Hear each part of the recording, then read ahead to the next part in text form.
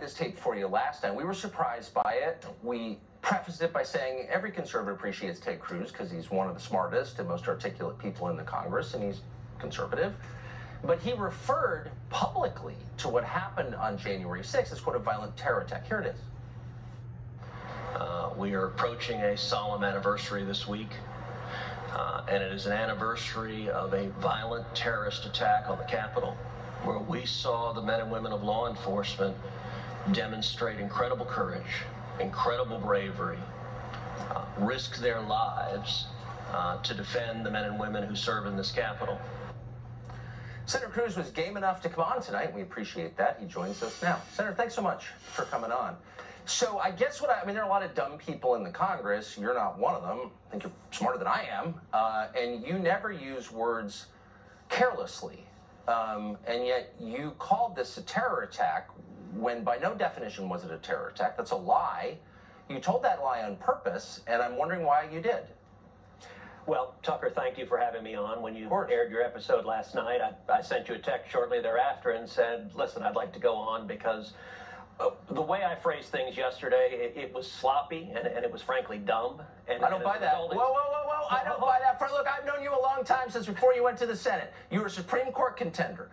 You take words as seriously as any man who's ever served in the Senate. And every word, you repeated that phrase. I do not believe that you used that accidentally. I just don't. So, Tucker, as a result of my sloppy phrasing, it's caused a lot of people to misunderstand what I meant. Let me tell you what I meant to say. What I was referring to are the limited number of people who engaged in violent attacks against police officers. Now, I think you and I both agree that if you assault a police officer, you should go to jail. That's who I was talking about. And the reason the phrasing was sloppy is I have talked dozens, if not hundreds of times. I've drawn a distinction. I wasn't saying that the thousands of peaceful protesters supporting Donald Trump are somehow terrorists. I wasn't saying the millions of patriots across the country supporting President Trump are terrorists, and that's what a lot of people have misunderstood that comment. Wait a second, but hold on. What you just said doesn't make sense. So if somebody assaults a cop, he should be charged and go to jail. I couldn't agree more. We've said that for years. But that person's still not a terrorist. How many people have been charged with terrorism on January 6th? Like, why'd you use that word? You're playing into the other side's characterization that, as Joe Kent just explained, allows them to define an entire population as foreign combatants. And you know that. So why'd you do it? So, Tucker, let me answer you directly. The reason I use that word, for a decade, I have referred to people who violently assault police officers as terrorists. I've done so over and over and over again. If you look at all the assaults we've seen across the country, I've called that terrorism over and over again.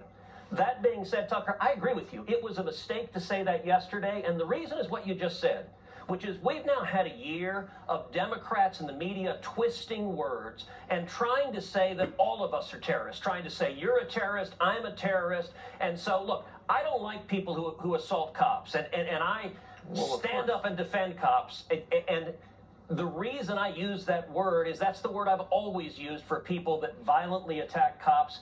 But in this context, I get why people were angry, because we've had a year of the corrupt corporate media and Democrats claiming anyone who objected to the election fraud. And by the way, remember what was happening during those protests? Can I just ask, hold on, you work in the I guess I just don't believe you. And I mean that with respect, because I have such respect for your acuity and your precision. And I've seen it on display. I've covered you as a reporter. I know how you speak. And you have sat there for a year and watched people use language to distort the events of that day. Intentionally. Insurrection. Coup. Of course it terrorism. Was insurrection. Saying it's an insurrection is a political term. It's a lie. I've repeatedly denounced it. And when it comes to, look, I was focusing on what I normally say.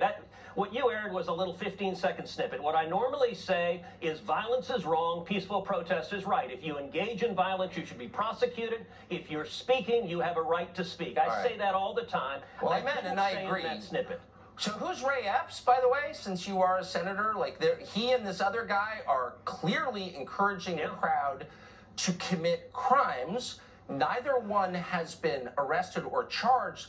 What is that? do you think? So I think that is a very good question. I don't know who Ray Epps is. I've seen that video multiple times. It's disturbing. He's clearly urging the crowd to violate the law. When you see the crowd start chanting, Fed, Fed, Fed, for him to appear on the FBI's most wanted list and come off, it certainly suggests he was working for the FBI. That's not conclusive, but that's the obvious implication.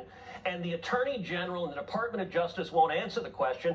Tucker, I can tell you, I joined with a number of other senators trying to get the Biden DOJ to answer the question why so many January 6 prisoners are in solitary confinement, why they're being treated so much worse than the Antifa rioters and the people who committed firebombing and a year of riots across the country. And this Biden DOJ won't go after them.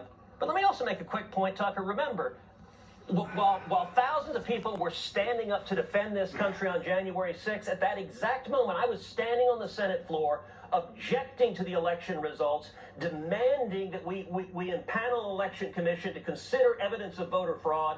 And I brought together 11 senators to join me in supporting getting to the bottom of that. So, of course, it would be ridiculous for me to be saying that the people standing up and protesting to follow the law were somehow terrorists. I was talking about people who commit violence against cops, and you and I both agree, if you commit violence against cops, you should go to jail. Yeah, but you're not a terrorist. You know, you're not. You're a guy who assaulted a cop. Okay, so there's a legal difference, as you well know better than I do, since you were actually in the running for the Supreme Court. And there's a moral difference between a guy. But Tucker, the reason I use that word is for a decade I've used that word for people that violently assault cops. I use that word all in 2020 for the Antifa and BLM terrorists that assaulted cops and firebombed police cars.